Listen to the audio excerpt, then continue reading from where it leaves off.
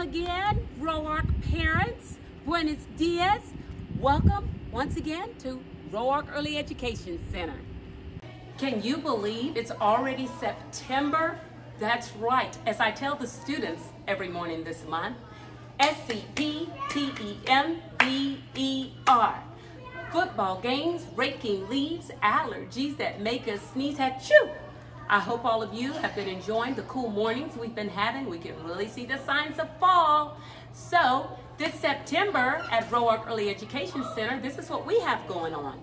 Monday, September 19th, no school for students. That's right, parents. You get to have them for 3 days.